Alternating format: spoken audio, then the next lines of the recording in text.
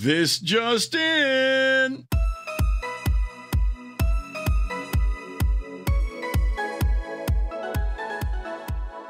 All right, so let's have a look-see at what Santa Claus just dropped off.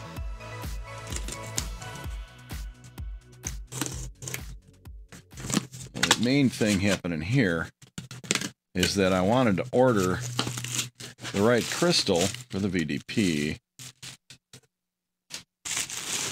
And complementary packing materials. Okay, let's see here. Aha! Cool stuff inside. What do we got? Flash memory. This is a memory that is good for booting up FPGAs. HDMI connector. I was going to try and see if I can generate an HDMI signal at some point. Some voltage regulators. What do we got here? It's a 20 megahertz oscillator for an FPGA project. What do we got here? More voltage regulators. I'm buying a lot of voltage regulators today. Z80 S180. I am hoping to see if I can build a board that runs at 20 megahertz with one of these Z80 S180 chips. It's got a built-in MMU and some other stuff all on one chip, which I think would be kind of cool. We'll see if that is in our future. Another HDMI connector of some kind for playing around to see if I can get a decent form factor there. What's an RP2040? Oh, yeah, these are only $1 a piece. So I bought a bunch of these, you know, Pi Pico ARM chips, which, you know, I don't know, I'll play around with those at some point, you know, before they run out of stock. I thought I would get some USB 2 connectors. These are USB-C variety, all right? Now, I think that these are such that I should be able to get them surface mounted on there, and then I can use a USB-C connector instead of the other kind, the older ones, the mini B connectors, because these are rated for higher power. At some point, I might try to do that. Here's an oscillator that runs at 10 megahertz. These are some resistor pack, you know, multiple resistors on a surface mount package. I think these are 4 resistors per package here. I'm going to use those if I decide I want to try and generate a VGA video. These are part of a, you know, a digital to analog converter design that I thought I would try out at some point down the road if we ever get our video project on the road. On the bottom of the pile is a 10.73H6 blah blah blah blah blah crystal, which is exactly what we need if we want to generate NTSC video coming out of the Texas Instruments TI-9118. Now, the main goal of the day here is to figure out if the chips that I got from eBay actually work and have some resemblance of doing what I think it's supposed to do, which is this 9918 right here. So let's look at the pinout of this thing real quick. Now, I haven't read the whole manual. I haven't worked out how everything's going to go. I just want to make sure that the chips have, you know, passed a smoke test before I spend a lot of time trying to figure out how to make it go. So today, the goal is, can I actually power this thing up and see video coming out of this pin here? Because I've skimmed over the manual enough to know that when you reset this, got a reset input here, it basically tells you that there's 8 configuration registers in here, and each one controls this, that, or the other thing. And, you know, things like what's the foreground and background color, what mode of graphics, you know, how many pixels the screen has, that sort of thing. But when it's reset, it gives you a standard set of values. So I'm thinking, if I just put power on here and connect up the crystal the way it's supposed to go, and I reset it, maybe I'll get something coming out of the video output here. I mean, it stands to reason. Again, if you flip through this and look at the 8 configuration registers, it does tell you when reset, this defaults to X and this defaults to Y and so on. And nowhere does it say anything about it not becoming, you know, active in some way. Now, to that end, somebody did post a note. This is like all the comments I get on my channel in one big page. The early MSX used these. Thank you very much. Somebody was willing to offer me a manual, which is, that'd be fantastic. But I think, well, let's see how far I can get without it. My point is, I think I have enough of this stuff online.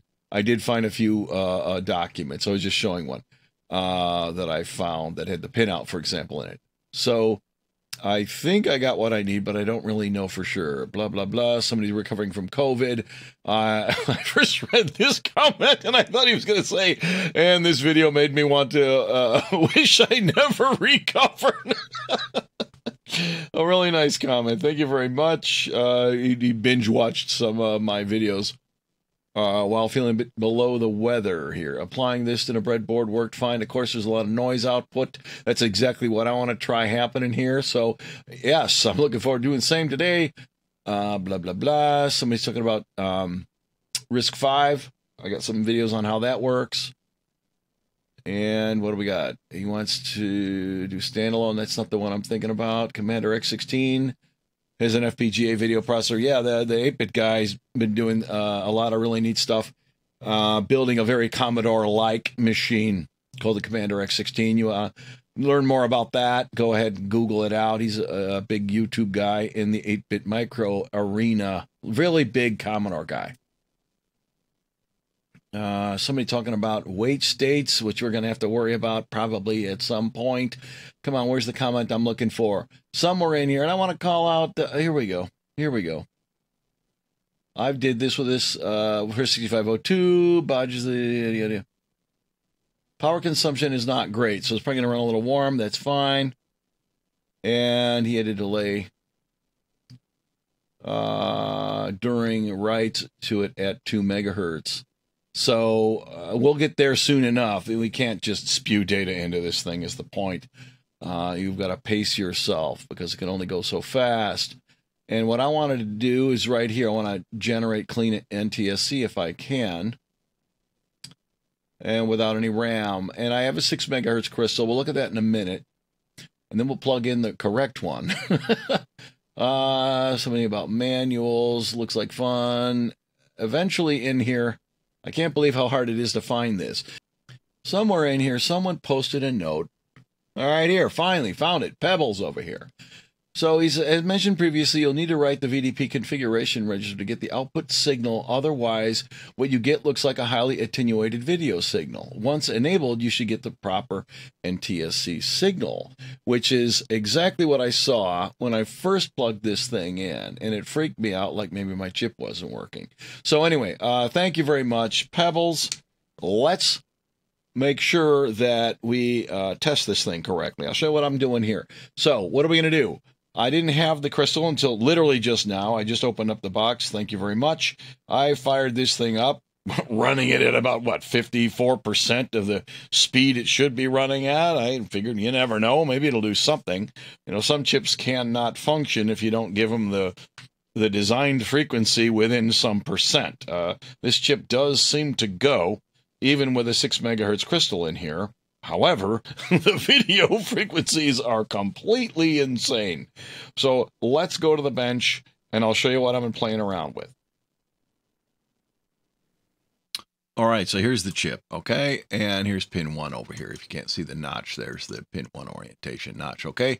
There's my crystal. This is the 6 megahertz that I had sitting around. Let me boot this one up first, and I'll show you what I've been playing around with. And then we can discover whether or not it's working correctly with the right one. Here's the chip pinout again in the same orientation as it's sitting on the breadboard here, okay? So if you're not already aware, the RAS, CAS, and the AD lines and the RW, these all go to the DRAM chips that would hold all the video memory. And the RD0 through RD7 over here also, this is the data bus that would go to the DRAMs, all right?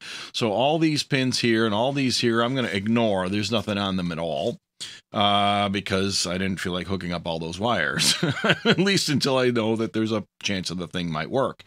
So what does that really mean? If I don't hook up the video memory, these pins should shatter. We should be able to see that on a scope. while it's trying to address the chip. And these all floating, it'll probably see all binary ones in there. I probably should put pull-ups or something on here. I'm going to just leave them float for now. The CD0123456 these are the data lines that would go to the Z80. These represent the I/O pins for an I/O port that we use to talk to this chip. Now, I haven't really gone over all the details of how these things work just yet and how it's going to interface to the retro board, but suffice it to say that this is the data bus that we're going to use to talk to the chip. The CSR, CSW, and mode pins, this is essentially the address line that allows us to select one of two different registers, or more accurately, one of two different addresses that this chip would have. And I can read and write by asserting these pins here, okay? And they're active low. There's an interrupt pin. This is an output that if I enable the chip to do so, it'll generate an input or an interrupt signal every time it draws one video frame. So I can synchronize the code in the retro board to the video screen if I should want to do that. And if we're going to play a game or something, that would certainly be useful. The idea is you could repaint it once every time the screen has been updated. There's a reset input here. The external VDP pin, this allows you to, if you want to gen lock to an external video source and overlay on top of it some graphic display, you can. I'm not going to worry about this. It's going to just be left. ComVid is our output. Pin 36 is supposed to be an NTSC signal output that, according to the manual, you can just plug right into a TV without anything special. In spite of the schematics that we might see floating around, a lot of people put an emitter follower on here to lower the impedance coming out of this to increase the drive strength. I'm going to just hook it up and see what happens. Just see what goes on. This pin is not used on the 9118. These other versions of the chip allow you to do things like come out with Yipper if you want to, or some other signal, all right? But if you're going to run NTSC, this pin is not used. CPU clock, I think that's an output that gives you a reference frequency from this oscillator. I don't remember. I'm going to ignore it. And 39 and 40 right here are where you hook up the crystal. Okay, so that's where this crystal is right now. And if you look closely on there, I think you can sort of see there's a, what is this thing? It's like a something SO60 on there. This is a 6 megahertz crystal. These are some loading capacitors that are supposed to be in there. There's probably so much parasitic capacitance in these breadboards that I don't even need those, but I stuck them in there anyway, simply because I had them lying around. These are 22 puff, I think, capacitors, or 27, somewhere in that ballpark. And that's certainly enough to get the thing to work. And what do we got else we got going on here? So this is a ground pin here, right? So VSS is the main chip system ground here. So after that, you see I took one of these SIP resistors from the retro board. These are some extra ones.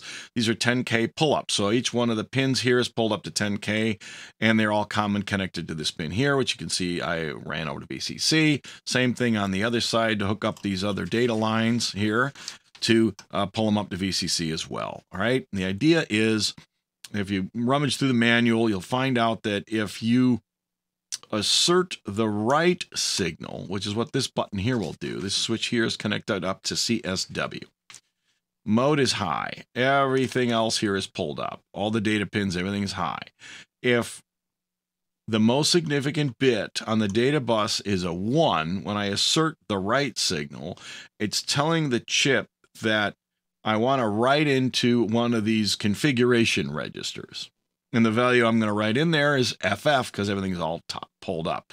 So when you write into a config register, you send 2 write cycles, right? So I'm going to hit this twice in order to write a value into a config register in here, which is what the recommendation from Pebbles was on YouTube, okay?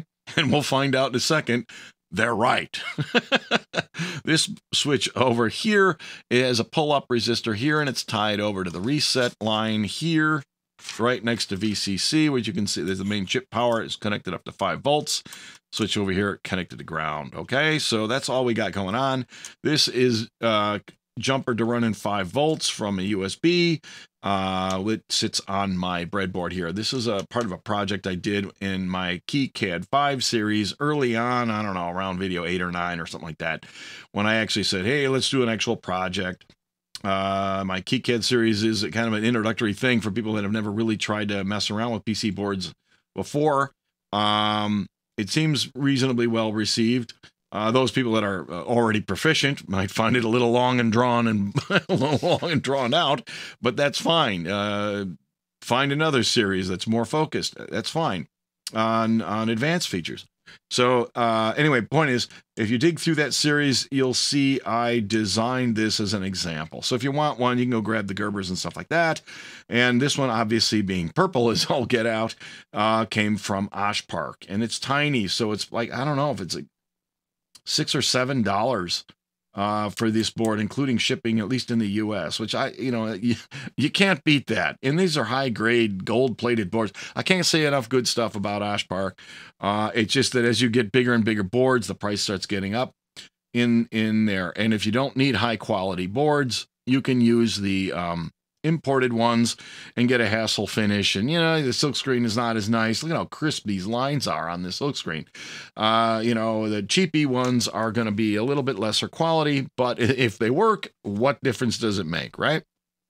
Okay, so what do we got here? I got a chip. Now, I'm working on, getting ready to test it with Pebble's recommendation here.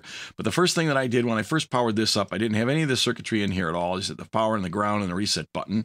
And the video comes out right over here. So what I did is I hooked up my oscilloscope, the video output pin, which I believe is right there. So what do we get? The reset pin, and then I think we skip one, which is the external video input, and then you've got the video output on pin 36, okay?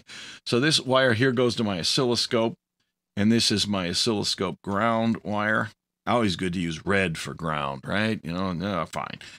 Should we reverse these colors to a little bit more consistent? But let's have a look-see at the scope when I power this thing up. All right, so at first glance, this does look a lot like NTSC video. However, if we turn on the cursors, what we do here, let's measure, if we can get this thing to synchronize correctly. Stable, there we go. Stable-ish, all right? If we look at how wide this is between what appears to be these sync tips, we get a weird frequency on here. So it says 30 milliseconds, which is 33.22 hertz. So what in TV runs at 33.22 hertz? Nothing. However, that's just a smidge over half of what it should be at 60 hertz per field when we're running NTSC. So if I'm at 6 megahertz instead of 10.7, maybe, okay? Now, this does look like it's doing the right thing, but if we zoom in on it a little bit, look at that signal. I don't know about you, but that's not what the serration pulse is supposed to look like, that weird droop. And so I'm like, what the heck is going on here? Well, one of the possibilities is that it just doesn't work, okay? But another one is, if this is really supposed to go to a TV, it probably needs to be loaded to 75 ohms or 150, depending on whether or not there's supposed to really be a back terminator on here. But according to the schematic drawings, it just simply says video out. So I'm going to assume I can go right into 75 ohms on the video output signal in here. So I'm going to get a 75 ohm resistor and pull that thing to ground and load it the way it's supposed to be. And maybe that has something to do with what's going on here. Now, in spite of what Pebble said, it appears that it is working-ish with a weird signal. He did say it was weird until you reset the thing, all right? Now I'm loading it down to 75. Let's try it again with the right crystal on it and see what happens. Honestly, I'm inclined to just stick it in there with the power on, but I'm going to go ahead and power it off just in case.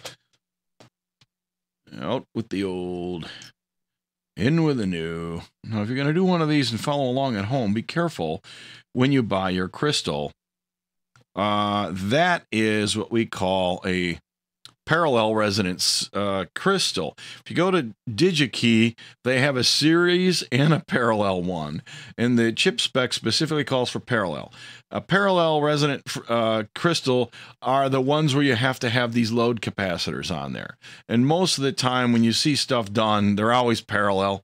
And you can tell, again, if you see load capacitors in the design, you probably need to get a parallel resonant crystal.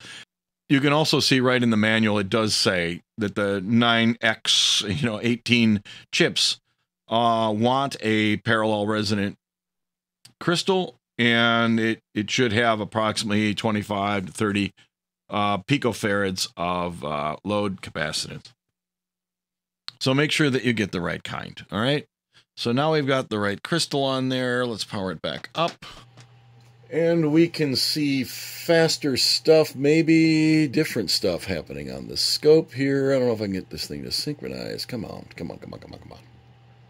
Please synchronize. I think we got a scope way out here. Come on. I can see a ground loop. See or some sort of a humming on there. Some video noise. Now, I haven't reset it. Let me hit the reset switch. All right, it comes back out. It's doing the same thing. So far, so good. Where do we want to put the trigger here? It sort of wants to go there. Come on. Okay, Siglant. They make the scope here. Let me move the trigger position to the left a little bit. We can get a whole field on the screen. Come on, where do I want to be here? There we go. Let's play with the cursors again and measure the width of a field now. And it's relatively stable. Come on. We're not impressed. Come on. Jeez. Go into normal mode. Maybe that'll help. Actually, it won't. It's doing something else. Standard NTSC, sync, any. Maybe I got some different. Well, that did it. Don't know what I just did, but it made things stable. So here we go. Here's the left one. And there's the right one. And the frequency is 59.8. And I'm just guessing roughly. That's the right frequency for one whole field of NTSC video. That is very promising. So the crystal obviously is going. Let me move the scope probe over to the crystal output, the CPU clock signal, and see what that's doing while we're in the neighborhood. Never looked at that before. Well, it's going nuts. Let's cut the voltage down a little bit. 1 volt, 5 volt, half a volt. Here we go. What do we got coming out of there? I'll bet that's just a square wave running at the... No, it's still in video sync mode. We need to go back to something useful, like leading edge trigger. There we go. Come on. Trigger level at the limit. There we go. What do we got on a frequency there? It says it's running at 3.58 megahertz. I don't know what that is or why it's running at 3.58 megahertz. Actually, that's the color burst frequency. Now, let's play around with this other switch here. Now, if we watch the scope while I click this, I think it made some differences to me earlier. So if I click it, I'm writing into the VDP configuration registers. And once I clicked it the second time, which, as I said before, it requires 2 write operations in order to write into a register inside this chip. And what I did based on these pull-ups is I wrote the value FF into configuration register number 7. And when I hit the second click, you'll notice the amplitude on the video signal definitely changed, I believe, for the better. And maybe we can synchronize properly now as well.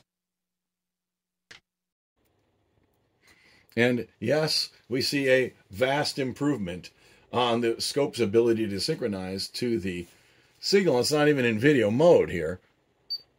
Let's go back into, oops, I just bumped a knob. You don't want to do that. Okay, Mr. Video, let's go. Click. And get back to when we see the screen. Oh, that is much better because now you can see the top and bottom of the screen. Oh, that's vast superior. All right, now I was happy with the video signal before. Now I'm ecstatic. That's exactly what it should. Oh, yeah. There you go. That's much cleaner. Okay, so Pebbles, definitely, thank you very much. Otherwise, it would never occur to me to, well, I eventually would have written into it, work my way up to, okay, add this, okay, add that, okay, hook up all the DRAM, blah, blah, blah. This is running with no DRAM, of course. And what it's doing, if we move the scope probe around and you look at the RAS, CAS, and the address lines, you see it's trying to access the memory that does not exist, and it's basically reading back all floating value, all ones. So it's, I don't know if that means it's all going to be a white display or what. And if as I touch this chip, it is a little on the warm side. That would be interesting to find out. I should hook it up to my bench supply and let it cook for a little while and see how many milliamps this thing has taken in, because if I want to power it off the retro board, my power budget's already pretty high, especially for the 0.5 amp rated USB, the regular old generic mini B here. Now, of course, I just stick a cable in there and stuff it in a USB-C power supply anyway, and I kind of been ignoring that. This doesn't take a 0.5 amp. I've run it with a bench supply before. It's not too bad. The SD card takes a fair amount of power when you're erasing it and writing it and stuff like that. But so far, my power budget, it seems to be okay. We should get back to measuring that and making sure that everything is really good before we start just adding big chips here that run, to my touch, it's noticeably not cold, okay? It's not hot, but it's not exactly, it's nowhere near as cool as the Z80. Z80, I have no known sensitive temperature or anything else like that. So what's the takeaway here? This chip is definitely generating what appears to be NTSC video, and it generates it, but it's got like it's a little messed up until you start writing to some of the config registers, and I just arbitrarily chose to pull up and just, let's just write something by asserting the CSW signal twice, and writing some random garbage data into one of the registers, at which point we got the right output. So then, how right is this output? I have here 2 probes that run to a NTSC video capture device that I plugged into the USB port on my PC. Let's go ahead and fire up a webcam app. I'm going to hook up this thing to the ground and to the video output signal, which is hanging out on this 75 ohm resistor. Now, actually, I don't want to have this resistor in here at this time because the video capture device will have a 75 ohm terminator built into it. So what I'm going to do is I'm going to just hook it up right here on the end of the wire with the scope probe on it. Now, if we look back at the scope at this time, we do see the correct amplitude. If I disconnect the probe, the amplitude goes nuts. So loading the output to 75 ohms is part of the game here, all right? All right, now this is like the world's lamest webcam app called Cheese, which runs on my Linux box. I have a white screen here, which may or may not be what I'm supposed to have. Let me reach over and press the reset button to see if it glitches or something like that. It definitely glitched, so this is definitely recording the video from that input. All right, so let's look back at the scope a little bit more closely. When the screen is white, we see this signal here. Let me hit reset. And when the chip is reset initially, we see this waveform here. Now that to me looks like black. Let's zoom way in on this here, okay? So what are we looking at here? What you see are these are the sync tips of an NTSC signal, followed by the color burst, which is your 3 point some odd megahertz burst. It's called the color burst. And then you've got the rest of the signal. Now, this is at the same voltage as the color burst, which means it's black. So that makes perfect sense. When I hit the right signal, what you then see is the exact same thing. This doesn't move in any way, but this jumps up here, and now we're white. So I suspect what's happening here is I have, by writing into register number 7, told the chip to, I don't know, set the screen to white somehow.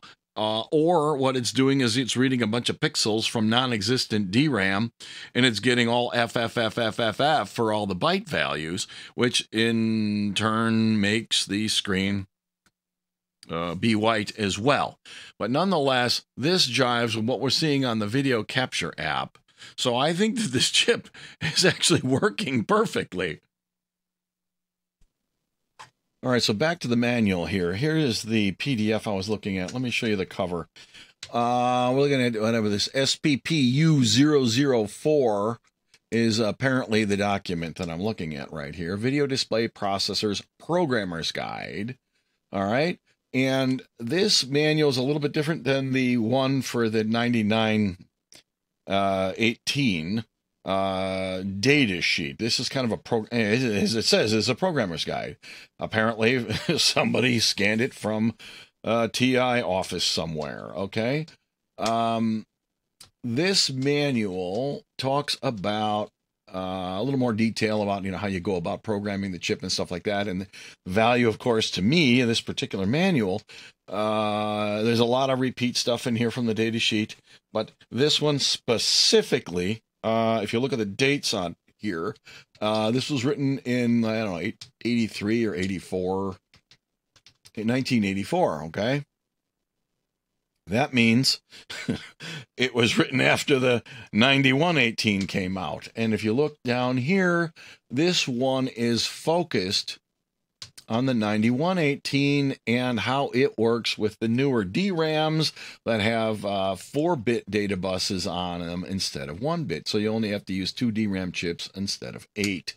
So this is a bit more up to date and relevant to the 9118. So if you're out there Googling around, you're going to want to grab this one instead of the old one, or in addition to the old one. So this is the, what are we looking at? The SPSS04. This one says the 02. It's the data manual.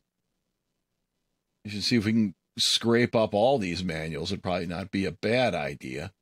I'm not sure we need to deal with the eval monitor. Dual display, I don't think I care about that.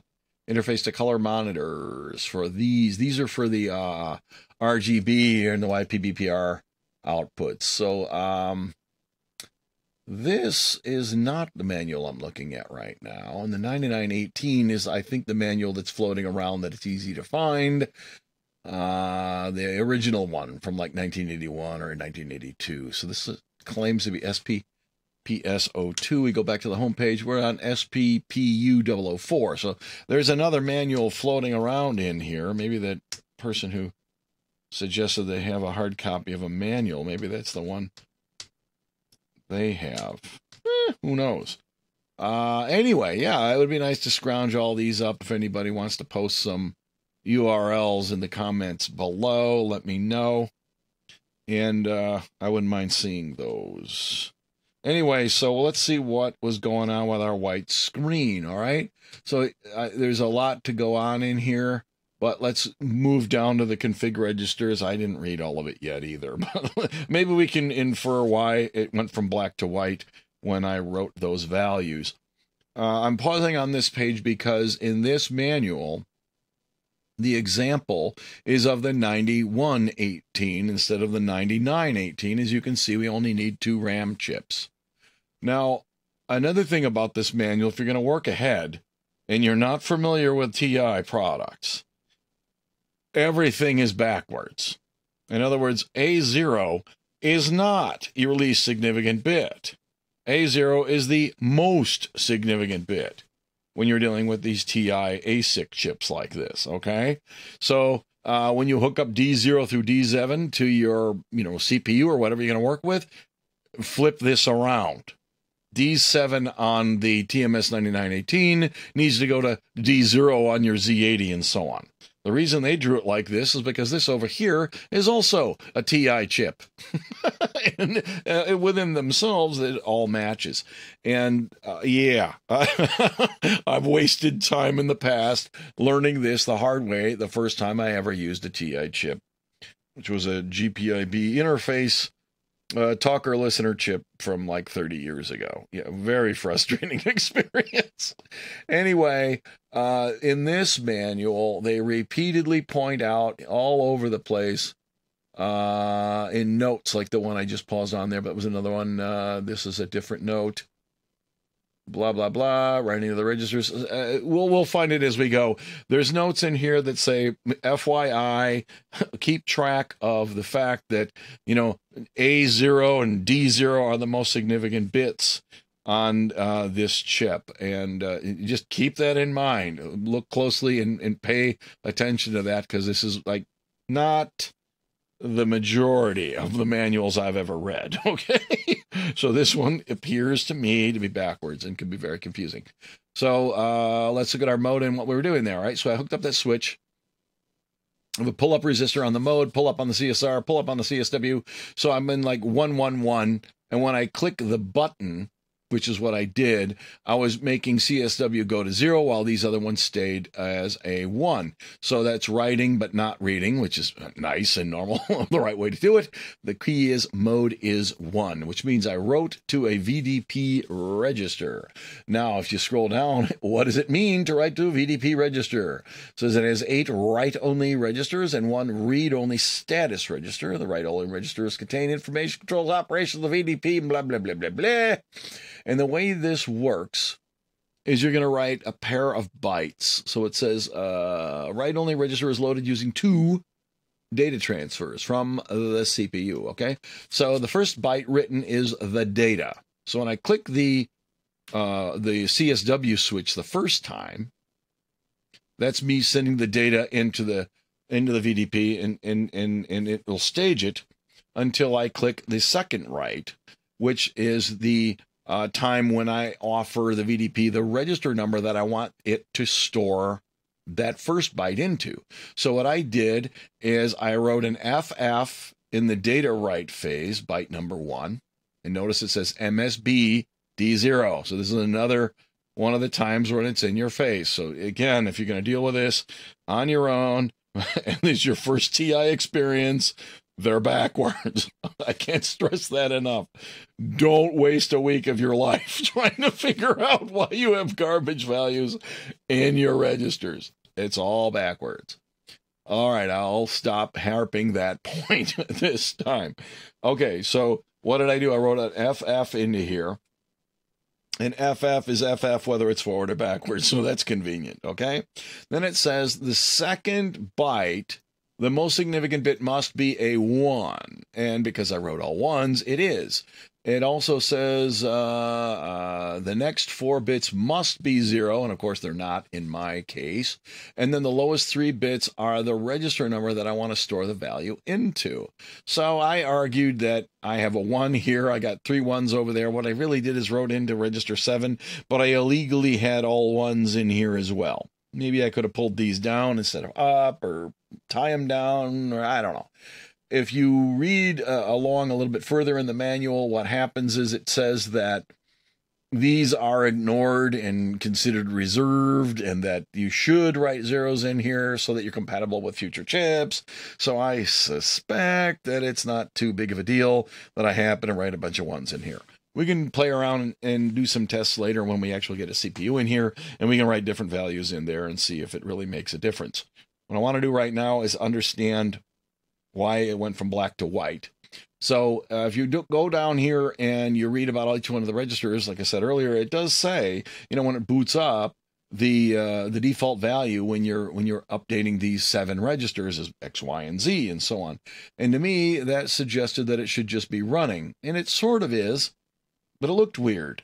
And now I remember it was probably weird because I did not have a 75 ohm load on the video until I put that resistor in there, or I plugged it into an actual, composite video NTSC capture device. Okay.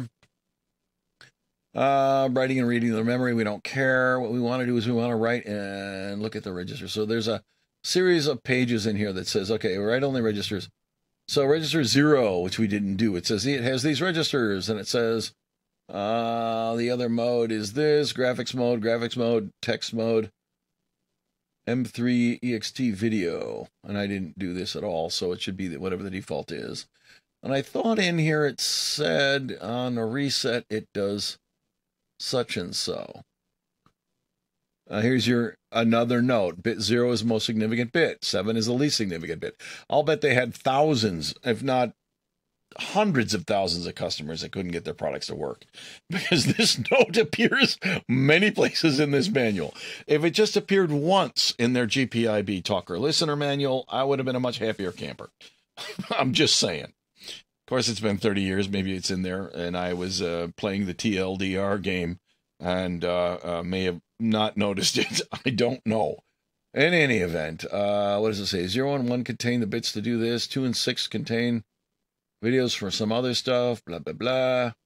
Register 7 contains the color of the text when you're in text mode, and it contains the backdrop color for all modes. So I may have set the backdrop color to white is what happened when I was writing to register 7.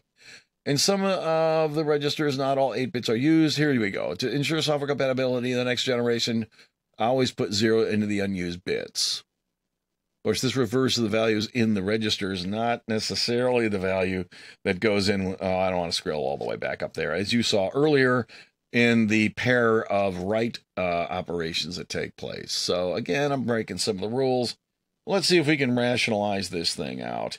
When this thing turns on, I guess it doesn't say what mode this is in. Did it say they're all set to 0 or something like that? No, it does not. So I don't know what this is doing, what the default values are. We can say whether we're using 4K or 16K RAMs. And, what modes we want the sprites to be in and stuff like that. Turn on the video, interrupts, turn it off. Okay, register 2. These have to do with setting addresses and stuff like that, which memory the video RAM is used for what purpose. We'll talk about that some other time when we start writing our code. What's this thing? Okay, this is the one register that I'm pretty sure I'm writing into. The upper 4 bits contain the color of the bits on in text mode, which is probably the foreground color, and the lower 4 bits contain the color off bits in the text mode, which is going to be your background color. And I set all of it to 1s. And oh, these must be the default bits. 11110000. So if the top 4 bits is the foreground, the bottom 4 bits are the background, and I set them all to 1s, that's FF, which is white, according to this table here, all right, which is in section 2.3, we saw earlier. So I set the foreground background to white. That explains why it's white. Now we also know, based on the register select logic down here, we looked at a minute ago, that we need to put the register number down here in these 3 bits. We have to have the most significant bit set to 1. And I seem to be able to get away with setting these to whatever I want. So if I just tied D4 to ground, in the way it's wired right now, I still got all 1s for the register number, register 7, right? I still have the most significant bit up here set to 1, but I will choose something other than F for the background color. All right. So if we open up our video capture again, and I tie D4 to 0, and click the right button twice, we get blue this time. Well, that's handy. I can also see this is a little bit noisy. That must be the ripple we saw earlier. Maybe you couldn't see it as well in the white, when the screen was white, but I can see a little bit of hazy little bars in there. That, who knows? I got, like, bypass caps and filter caps on the power around the chip, so we can accept a certain amount of noise in this particular version. Now, if I add a 470 microfarad capacitor right across the chip to give myself a little bit of power supply filtering, we can definitely see that the ripple on the video goes away.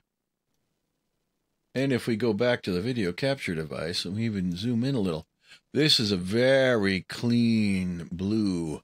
I don't see any bars in here. I don't know how well that looked before with the video capture, but I think now it looks perfect. So, smoke test, 100% successful. Next time, we'll try to figure out how to connect this up to the Z80. Thanks for watching.